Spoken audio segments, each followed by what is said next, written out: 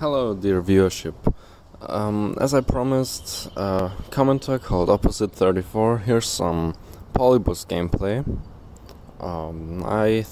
I don't think my high score is in this video, but that doesn't matter. I just needed some format to, well, talk about some things, because as you might have heard or seen,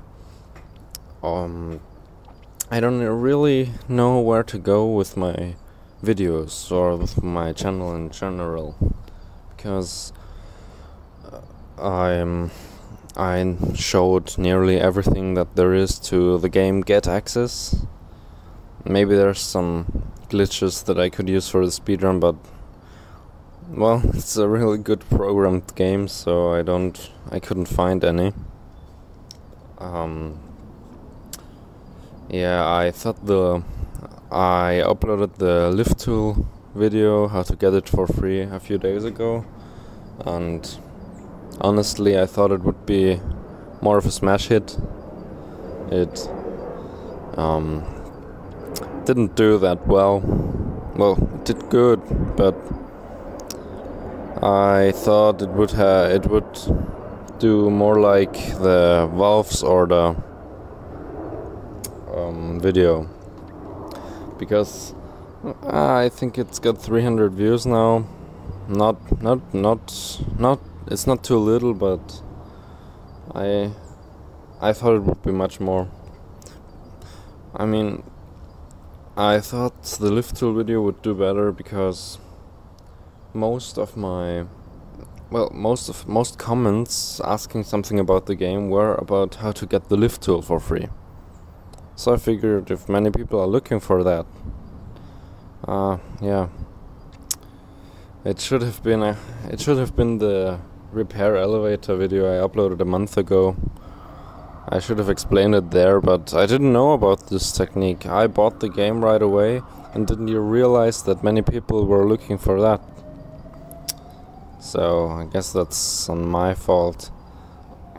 I also think I missed the hype of the Get Access. I missed the Get Access hype a bit. Yeah, feel really stupid for that, but what would I have done with the game? It's a really small game, so there wasn't really much to go. I have things planned for the future. I don't think they have to do anything with Fruit Ninja. Fruit Ninja is a very fun game, but I'm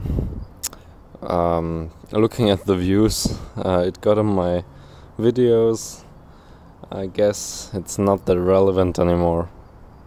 I still play it from time to time. Maybe I try to better my high score, but it becomes less interesting, even for me. Yeah, I have planned some cool different things, because it's an idea I had a year ago or so. Back then I didn't think I would even upload anything on YouTube. It's combining a few games that would fit in very well. The games I was thinking are Tiny Space Program. It's a fun little quest game where you can colonize the solar system, and there are basically most of the planet, or all the planets, and most of the big moons. Like there's, I think, every moon from Earth, Mars, Jupiter. From Jupiter there are the Galilean moons, and the Galilean moons. What more? We have from Saturn there's Titan, of course, Umbriel, I think, some more, I'm not really sure, but I'll have to look it up. And you have Triton from Uranus, from Neptune.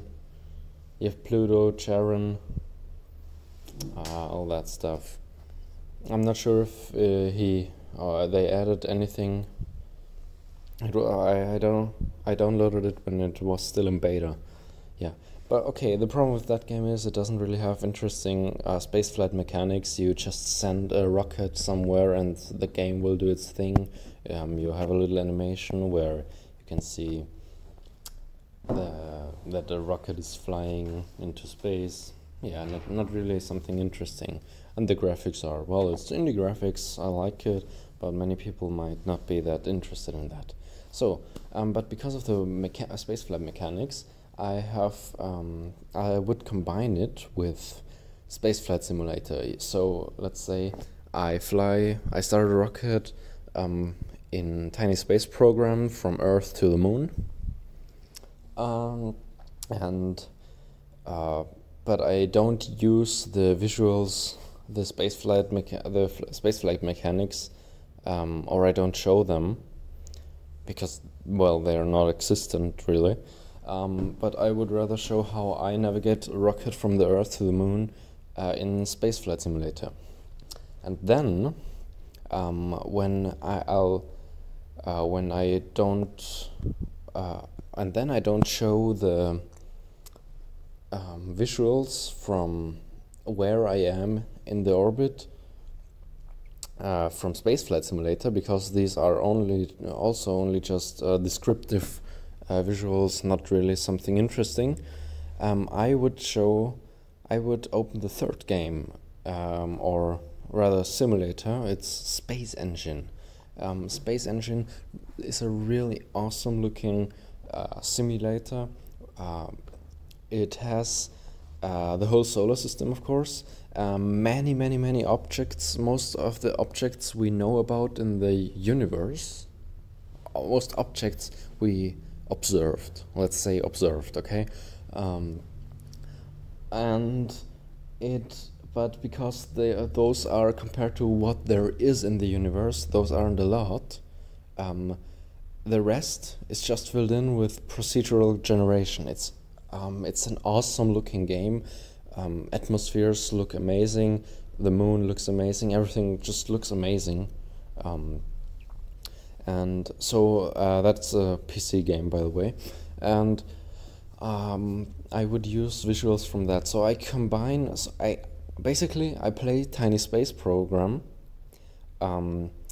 Fly rockets in spaceflight simulator, and show imagery and video recordings from Space Engine. So this would be tiny spaceflight engine. Maybe I would call it tiny spaceflight engine. It's really I have no idea. I have no idea how well this will work, but as I picture it in my head, it's awesome. And even if it's not, I'll have fun making it. So, yeah. The Space Engine part. So this project will have to wait a little. I can do the tiny space program part and the spaceflight simulator part pretty easily because I can record it on my phone. But the problem lies in Space Engine because I'm currently traveling a lot and I don't have my good PC. I might have to ask my my girlfriend if she because she brought her laptop. I don't have a good laptop. I just have my PC at home, my very good PC. So maybe I'll have to ask her when we're stationary for more time to use her PC and record Space Engine there. I'll also have to install OBS and stuff. Yeah. I have editing software on my phone. It works better than on the PC. I don't know why. Yeah. So no, that would be the spaceflight program, the tiny spaceflight engine. Yeah, maybe that's more interesting. I saw some really cool stuff from what's his name? Wait, I have to look up his name.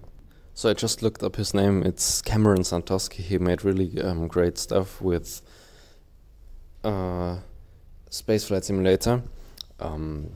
Check him out. The videos are 2 years old or something. He plays Spaceflight Simulator, but tells a story about an astronaut named Carl. It's really fun.